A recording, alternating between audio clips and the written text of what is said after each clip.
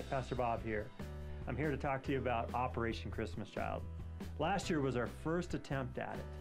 We had over 600 boxes come in, those shoe boxes, and it reached kids from all over the world. What is Operation Christmas Child? It is a box that puts a Christmas gift in there and some basic essential needs like toothbrush, comb, some shampoo, those things that some underprivileged nations might not have. But the amazing thing is, it's distributed through the local church. And every one of these shoe boxes has the gospel message of Jesus Christ and the story of Christmas. Our goal this year is to reach as many kids across this world with the message of Jesus. If you'd like to learn more about the shoebox ministry, come out to the information desk and we'll get you more of that information. God bless.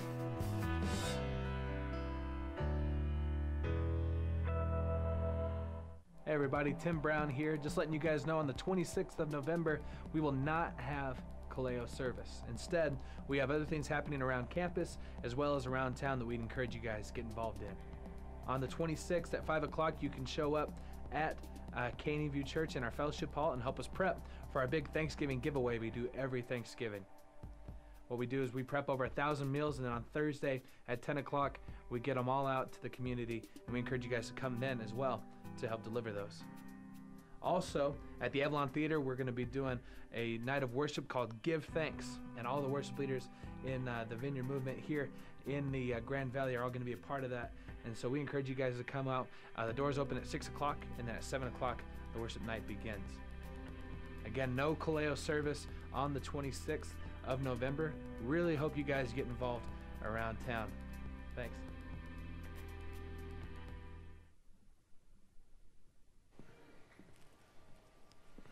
Good morning. Happy Thanksgiving.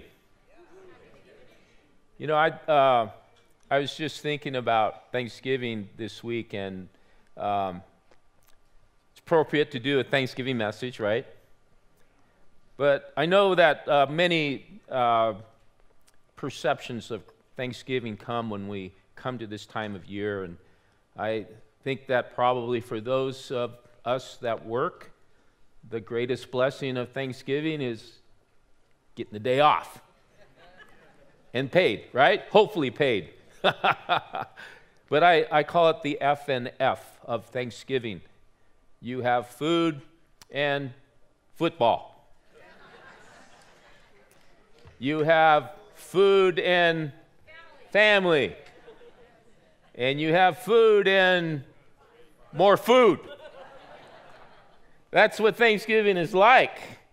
And for many, it's F and S, though. It's food and shopping.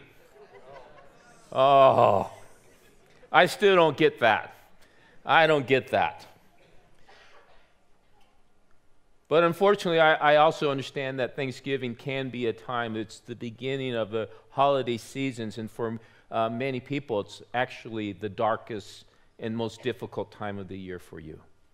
Because of losses you've experienced, because of abandonment, because of rejection and brokenness, this just reminds you of what you don't have, especially when you see TV shows and hear songs of families reuniting and the joy and the love of being together, and you feel like you have nothing. And I understand that. And I hope that through today's message, it will give you a different sense of Thanksgiving. It will give you a renewed sense of Thanksgiving, so that this Thanksgiving possibly could be a time that you could reflect and have true thankfulness in your hearts. So with that, let's pray. Lord, you created us to be thankful people. And there's so many blessings and so many things that come when we practice the discipline of thankfulness. And so, Lord, I pray that you would speak to us today, that you would settle our hearts and help us to be focused on you instead of focused on ourselves, so that we can develop a truly thankful heart in a way that the focus is truly on you. So come, Holy Spirit, let your presence come and speak to us. In Jesus' name, amen. Well, we all know the history of Thanksgiving. For some of us, maybe we've forgotten. It's been a long time since we've been in grade school, right?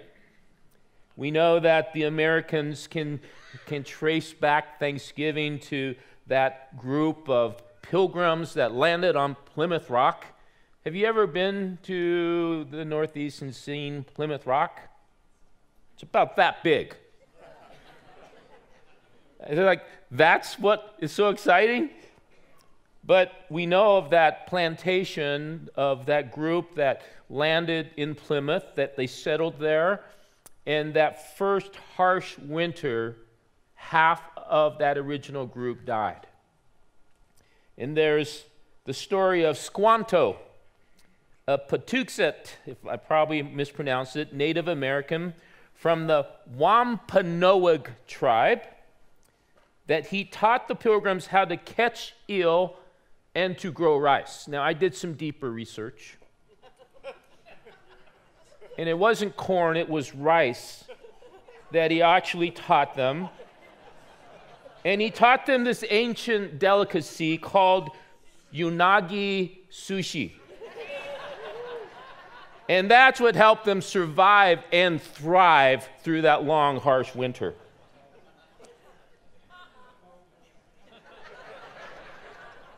It's in Wikipedia, look.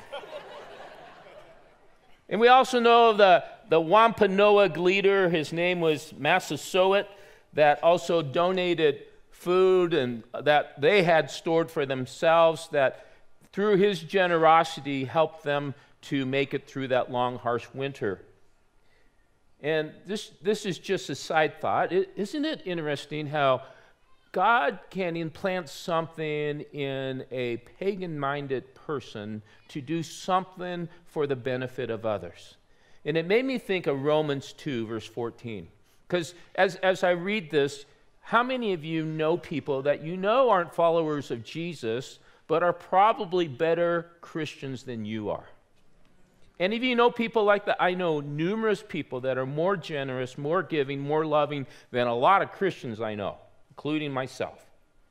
But it says, for when Gentiles who do not have the law by nature do what the law requires, they are a law to themselves, even though they do not have the law. They show that the work of the law is written on their hearts, while their conscience also bears witness. I think this guy, this chief, had the law of God written on his heart. And God used him to bring a generous spirit to help the people to survive. And then there are many people that say that other people that came and they landed in places like Virginia, Florida, and Texas, that these people also had their own form of Thanksgiving. I also did some more research. The pilgrims that landed in Texas, they immediately got on horses and they traveled to Colorado. And they're still doing that to this day. And we give thanks for the Texans. Any Texans in here? God bless you. We love you. But there's this guy named Jeremy Bangs, a historian. He said that local boosters in Virginia, Florida, and Texas promote their own colonists who, like many people getting off a boat, gave thanks for setting foot again on dry land. So you can think of the type of boats that they came across the Atlantic, that months of travel, dependent on the winds blowing them in the right direction, of starvation, of scurvy, of all the things that these people suffered. You can imagine how when they finally landed on dry land, they were thankful. And there is a charter of Berkeley 100 that their leader said, we ordain that the day of our ship's arrival at the place assigned for plantation in the land of Virginia, shall be literally and perpetually kept holy as a day of thanksgiving to Almighty God. So the point is, here's what I think we need to hear this morning. For Thanksgiving to truly be a Thanksgiving for us, it comes when we realized what we've survived through. It comes when our lives have been preserved by the Lord God Almighty. And it comes when we realize that if God didn't show up, we wouldn't be here today. Amen. It's good for us to remember those kind of thoughts, isn't it? And so later, President Lincoln, in 1863, he designated Thanksgiving a national holiday. And that's what we get to celebrate this coming Thursday. Now, I did have a revelation of sort this week as I was doing my devotions and reading through the book of Nehemiah, that I actually see that there was a Thanksgiving way before 1621. And that it actually came like around 400 BC. So what we see here was that God had established this biblical principle of being thankful to the people of the nation of Israel. That as they traveled around in the wilderness, in the Sinai Peninsula for 40 years, as God took them out of captivity in Egypt and they finally landed in the promised land, God said, now be thankful. Celebrate this. And he gave them a principle of celebrating what is called the Feast of Booths. Feast of Booths. It's hard for me to say that. And so I think as we practice this discipline of being thankful, what we find is that there is strength that builds from within us when we become thankful people. Now, I'm going to jump ahead of what we're going to look at. I'm going to go to Nehemiah 8:10. And as I read this, I want you to read this with me out loud. That means at the same time. You speak with your voice out loud. Okay? Nehemiah 8:10, read with me. Do not grieve. Lord, help me this morning. Okay, nudge your neighbor. Say, speak with Kirk. Okay? Nehemiah 8:10, read with me. Is it up there?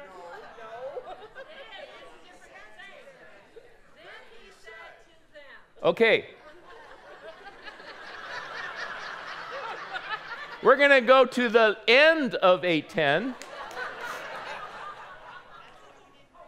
And it says, do not be grieved, for the joy of the Lord is your strength. Let's say that again. And do not be grieved, for the joy of the Lord is your strength. So where does strength come from? The joy of the Lord, of being thankful. And so practicing being thankful is so healthy for our spiritual wellness. And so are you going to be thankful this week? Okay, you're going to have a good week if you do that. Now, we're going to go to Nehemiah 7, verse 73. I'm going to read all the way through verse 8. Now, I just realized that I made a mistake that in my tablet I have the NIV and we have ESV up there. And so I'm going to read from the screen. It says, so the priests, the Levites, the gatekeepers, the singers, some of the people, the temple servants in all Israel lived in their towns. And when the 7th month had come, the people of Israel were in their towns. And all the people gathered as one man into the square before the water gate. And they told Ezra the scribe to bring the book of the law of Moses that the Lord had commanded Israel. So Ezra the priest brought the law before the assembly, both men and women, and all who could understand what they heard on the first day of the 7th month. And he read from it facing the square before the water gate from early morning until midday, in the presence of the man and the woman and those who could understand. And the ears of all the people were attentive to the book of the law. And Ezra the scribe stood on a wooden platform that they had made for the purpose. And beside him stood Mattathias, Shema, all those guys. Go to the next one. And Ezra opened the book in the sight of all the people, for he was above all the people, and as he opened it, all the people stood. I think Ezra was short too. And Ezra blessed the Lord, the great God, and all the people answered, Amen, Amen, lifting up their hands, and they bowed their heads and worshiped the Lord with their faces to the ground. And those guys helped the people to understand the law while the people remained in their places. They read from the book, from the law of God clearly, and they gave the sense so that the people understood the reading. Now, there's some great principles that we can learn from this account. First of all, we need to understand that thanksgiving first comes from the Word of God. That is our plumb line. That is what builds the foundation in our lives. And so what we're seeing here is if we would catch up historically what was going on with the people, was they were in captivity in Babylon, their people, for over 100 years. And by a miracle of God, God uses Nehemiah to approach the king of Persia. His name is Artaxerxes. What a name. I guess when you're head of something, you can be named anything. And so God releases them, gives them favor, and allows them to go back to Jerusalem to rebuild the walls of Jerusalem because they were in shambles. They were in ruins. And the people were susceptible to the attacks of the enemies. And so they completed the task. They had rebuilt the walls after many years. And they were coming together as a people to celebrate what God had done. And so the first thing they do when they gather together is they open up the law. Now the law, this is called the Torah, or the Pentateuch. These are the first 5 books of the Old Testament. This would be Genesis, Exodus, Leviticus, Numbers, and Deuteronomy. This is the law that was prescribed to the people through God to Moses. And Moses recorded this for the people. So what we need to see from this account is their high regard for God's word. The unbelievable reverence and awe and respect to God's word, because they understood that this was God who spoke through Moses the prophet to them. They were hearing the words of God. And so they stood in awe and reverence, and they did it from morning to midday. You know how long that is? 6 hours. 6 in the morning till 12. Now, many of you, when an hour is up here, you're ready to go, right? But there is something to this of their respect and their awe is a model for how we should have that high regard for God's word, that God speaks to us through his word. Now, it's interesting what historians,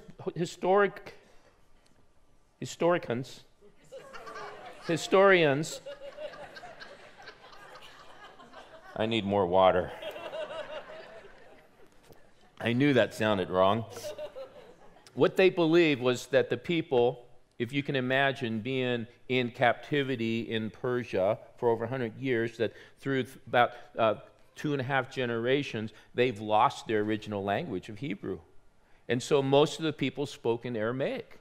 And so as the scriptures was being read in Hebrew, the scribes, those guys, were walking among the people and interpreting to them and helping them to understand what was being read.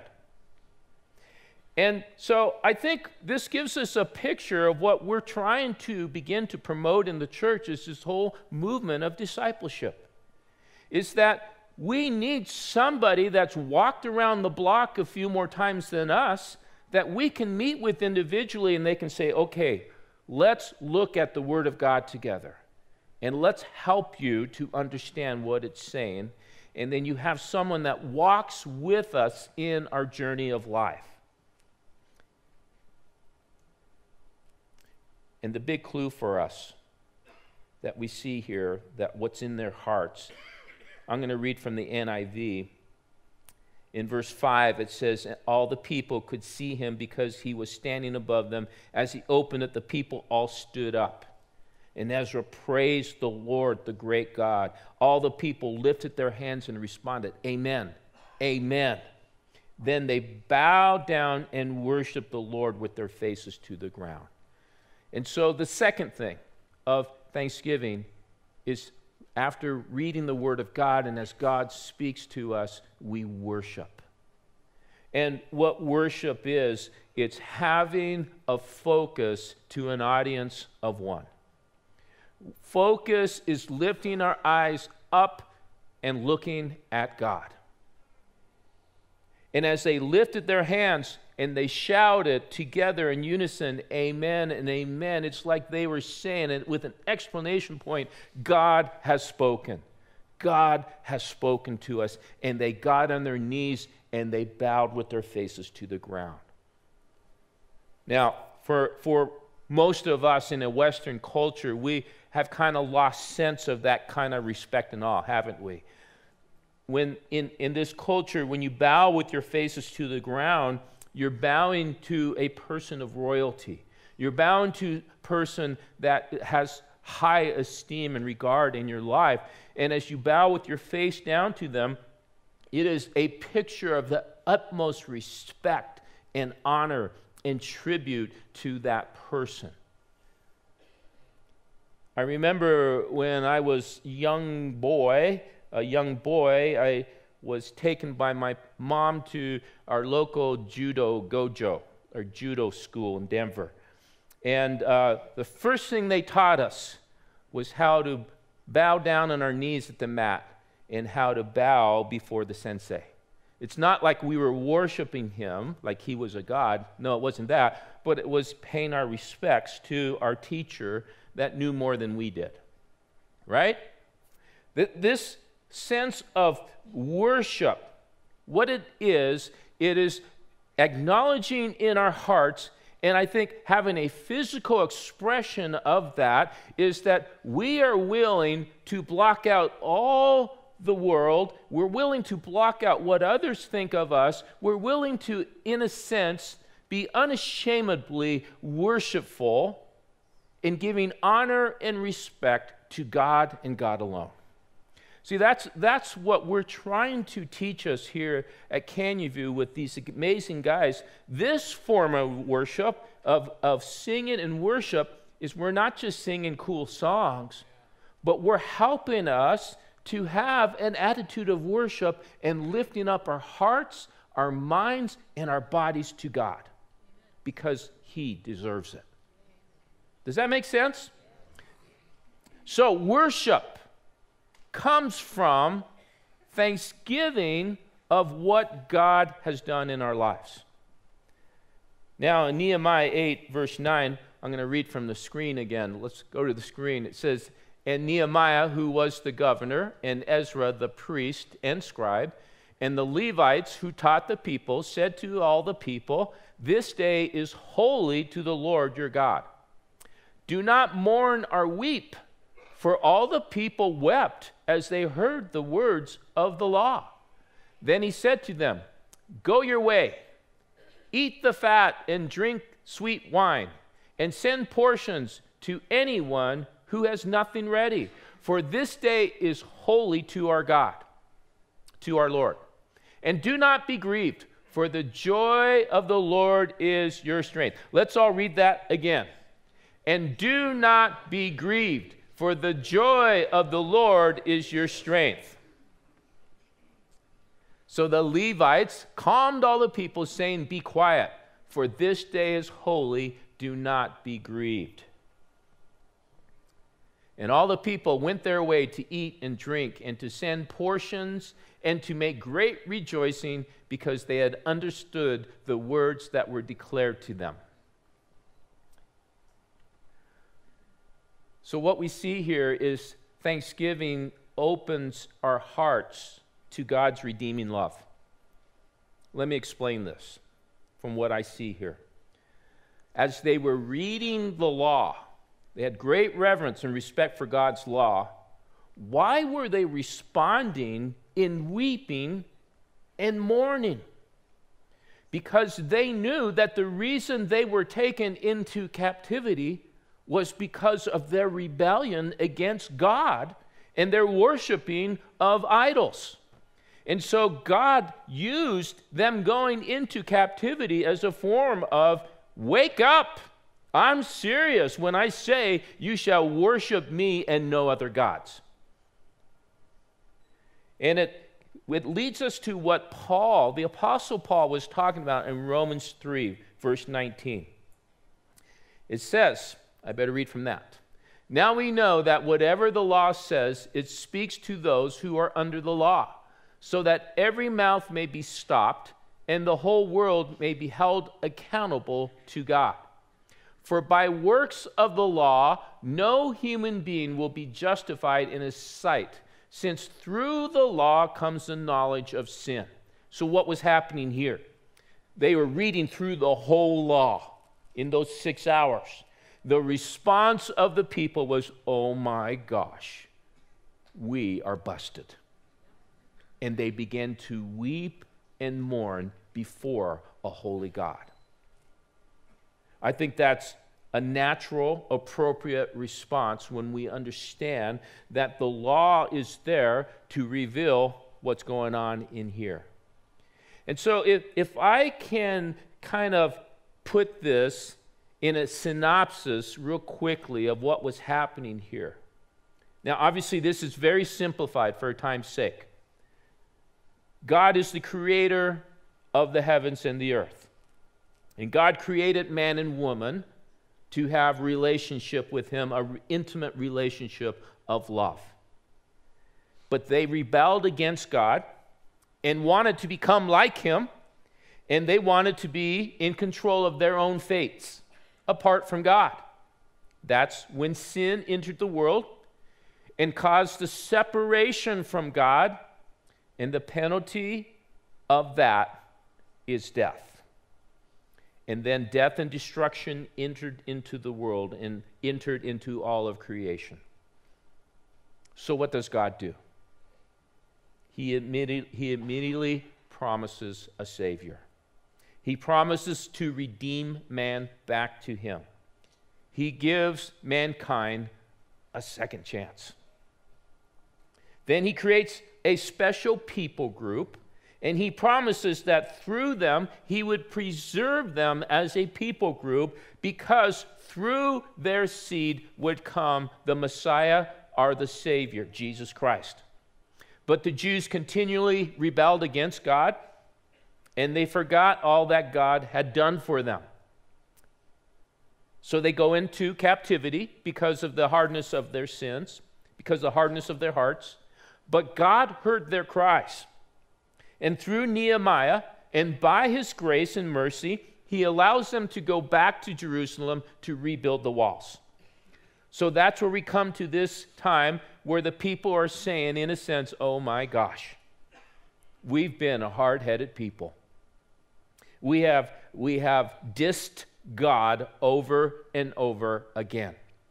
And we don't deserve God's goodness. We don't deserve, what we really deserve is his wrath and his judgment. And they were saying, God, we're sorry for what we've done. We don't deserve what we've done, and we deserve your punishment, but you still give us what we don't deserve, and that's grace, and that's mercy. You see, that's what's happening here. And so if we go back to verse 10, again, of Nehemiah, then he said to them, go your way, eat the fat, and drink sweet wine, and send portions to anyone who has nothing ready. For this day is holy to our God. Read this again with me out loud. And do not be grieved, for the joy of the Lord is your strength. So where did their joy come from? It came from acknowledging God's grace. It came from acknowledging God's provisions for them. It came from acknowledging God's power and sovereignty in releasing them from a pagan king so they could go back and rebuild their walls and start over again as a new nation. You see, God didn't give them what they deserved. He gave them what came out of his heart, his redeeming heart. That is the story of Nehemiah, and that is the story of each of our lives. And that's what Thanksgiving should come from. Realizing that none of us, myself included, have got what we deserve from God. What we got and what we have and will have for all time is God's love, his mercy, and his grace. That, my friends, is worth being thankful for. So Thanksgiving is truly a time to respond to our salvation. So what happened here was after this, the people made a declaration and they went out and they all celebrated this festival of booths. It's called the Feast of Tabernacles, where they make these little like tent-like things, and they lived out there for 7 days to remind them of how God preserved them as a people as they wandered around in the wilderness for 40 years and brought them to the promised land, and now brought them back so that they can celebrate the Feast of Tabernacles again. This was a great celebration for them. It was their response to how God preserved their lives individually and as a nation. And it's very possible that the Lord is speaking to someone in this room today individually. Maybe you've been in your own sort of captivity. Maybe you have, in a way, walked away from God and you've been trying to steer the course of your own life without God in the story. And it's very possible that the Lord is saying, I want you to let go of the will and let me become the Lord of your life. Maybe you're realizing that through all the years and all the things you've been through, God has preserved your life. And he's preserved your life in order for you to know him. And he's calling you to know him today. He's saying to you, do not grieve, for the joy of the Lord is your strength. And the joy comes when we receive salvation through his grace. I just invite you to maybe today say yes to Jesus and invite him into your life. And just say simply, Lord, I'm sorry. I'm sorry, Lord, that I've been trying to control my life and I left you out of it. That is the easiest and simplest definition of sin. You see, the joy comes in knowing that God did what he did through Jesus Christ to make it possible that through what Christ suffered on the cross, we have salvation. We have life in him. Ephesians 1:7. What it says is, in him we have redemption through his blood, Jesus' blood, the forgiveness of our trespasses, according to the riches of his grace, which he lavished upon us in all wisdom and insight. So, when we understand this, when we understand how good and gracious God has been to us, what should flow out of this is having hearts of generosity. Because thanksgiving leads to generosity. You go back to verse 10 again. It says, go your way, eat the fat and drink sweet wine, and send portions to anyone who has nothing ready. for this day is holy to our Lord. Right here. And you look at the scriptures, you look at the law. God always makes account to make sure that we have provisions to serve the poor. We go to Leviticus 19, verse 9. It says, when you reap the harvest of your land, you shall not reap your field right up to its edge, neither shall you gather the gleanings after your harvest. And you shall not strip your vineyard bare, neither shall you gather the fallen grapes of your vineyard. You shall leave them for the poor and for the sojourner. I am the Lord your God. You see, that's from the law. What he's saying here is always make provisions so that the poor can be taken care of. And that really is the heart of the Father. And it's one of the things I love about this church is you guys care for the poor. Every time we have something that we're going to reach out to the poor, you guys step up. And I love that. And I think this Thanksgiving food ministry outreach that we're doing this Thursday is, to me, one of the favorite things we do as a church. It really is. And Pastor Bob told me that right now we have requests for 800 meals, and probably by Thursday we're going to go over 1,000. And so Bob said we still need some stuffing, we need mashed potatoes, and we still need a few turkeys. So if any of you would like to prepare one of those three and bring it to the church on Wednesday so that we can use it for our outreach, please go and sign up at the information desk after this. And we will be delivering to over 350 locations of homes and facilities. And so if you want to be blessed, sign up to deliver one of these meals.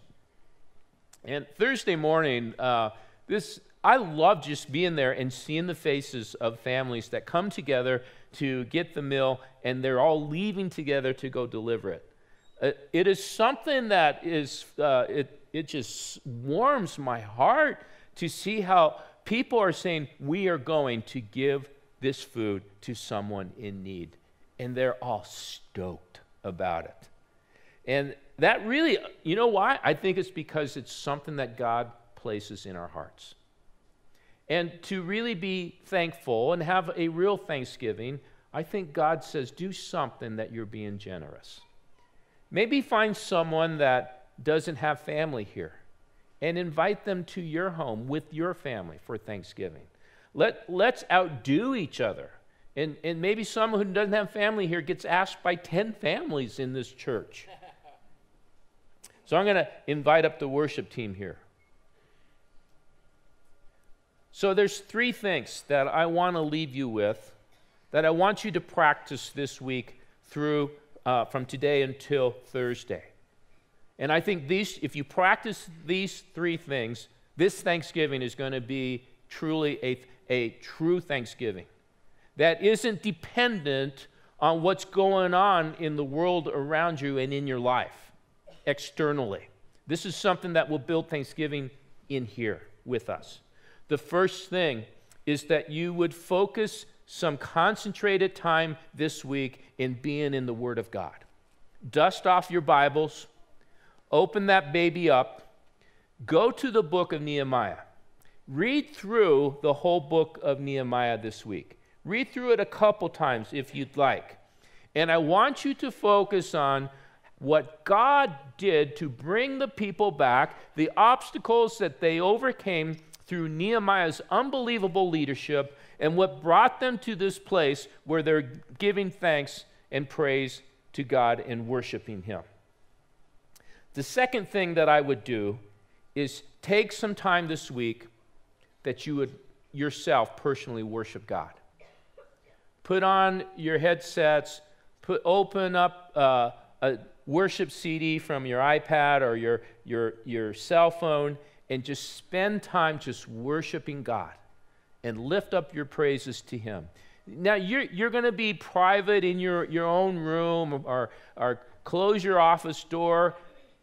Try this. While you're worshiping, get on your knees and get on your face before God and worship Him.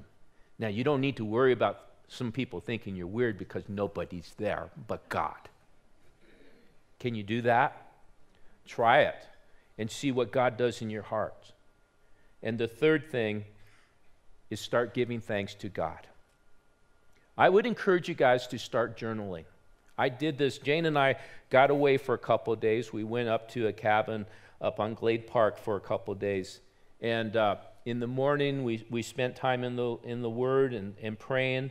And what I did was on my journal, I just started journaling all the things that came to my mind that I was thankful for. And I'm going to keep doing that this week. Just journal that and make a log. And some of us, you got to start small. Because in your heart, you're not thinking, I don't have that much to be thankful for. But maybe you can be thankful that you have breath right now. Maybe you can be thankful that you have more hair than other guys your age. Nope. But start doing that. And I want to actually, when Bob preached, when I was deserted by my airlines a couple weeks ago, there's some things I want to read here. These are some of the thankful things that people wrote out and brought up front from a couple of weeks ago. These were some of the highlights for me. It says, "Thank you, Lord, for giving me hope, courage, patience, and most of all, peace in the trials I have had. Thank you for keeping my family safe. My prayers are answered at your timing, but they are being answered. I praise you, God, for coming into my life and showing me your presence." Then this one, "Thank you, Lord, for keeping my husband from death in 1995 so that he would become a Christian in 2001. Thank you, Lord, for our separation and reconciliation in 2001. Thank you, Lord, for my life back by taking away my desire for pot. Thank you for my desire for you." Isn't that awesome? Here's one. "Praise God, the only one who could change my heart and give me understanding that when my dad passed away, leaving 5 kids and my mom, that we wouldn't mourn like those who had no hope, but rejoice that our dad is in heaven with Jesus. Praises for everything we are. I really would have nothing without him." Now that's a godly attitude right there. And this last one, "You gave me value, Lord, when others didn't. Others put me in the trash, and every time you pulled me out, dusted me off, and moved me along. I was a child and teenager and didn't fully understand and know you, but you kept the worst case scenarios from happening. When others put me in the trash, you did not let me remain there. I love you, Lord." See, those are examples of being thankful. Take some time this week and acknowledge what you have to be thankful for. And the last thing is practice generosity this week. Look for ways that you can be generous. You'll be surprised how a little act of generosity will put great thankfulness in your own hearts. And take your focus off of what you have to feel sorry for and begin to be thankful in giving to others. So let's stand. Let's practice this that we talked about.